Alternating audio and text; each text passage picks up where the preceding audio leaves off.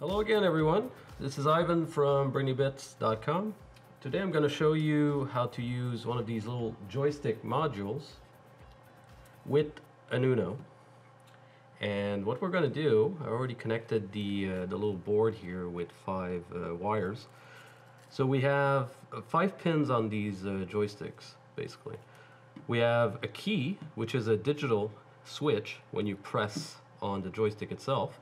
You have a y-axis, the x-axis, and you got your voltage and your ground.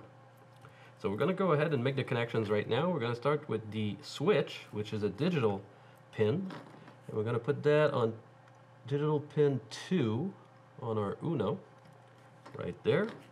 Next we have the y-axis, and the y-axis we're going to put at analog 1, A1, right there.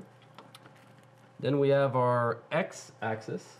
So the x-axis we're going to put at A0, analog 0, and then we have our voltage, 5 volts, right here. And we have finally our ground right next to it, right there. So let me turn this around here. We settle it down, and there we go. So we have all our connections done. So we're just going to go now to the computer screen, look at the code, and then upload to our UNO, and then we'll see the values being modified on the serial monitor. So we'll be right back. Okay, so here we are in the IDE software. This is the code we're going to use. First thing we're going to do, we're going to assign our pin numbers. So we have our switch pin that we connected to digital pin 2. We got our x-axis on pin 0, analog 0, and the Y pin on analog 1. Here we're going to do our setup. So our pin mode for the switch, it's an input. And our digital write, it's going to be a digital write, it's a digital pin. The SW pin, it's going to be high to set the function. And then we have our serial monitor. Here's our loop, serial print switch. We're going to do a digital read of the switch and carriage return. And then we're going to put x-axis, and we're going to do an analog read of the x pin right there. Another carriage return.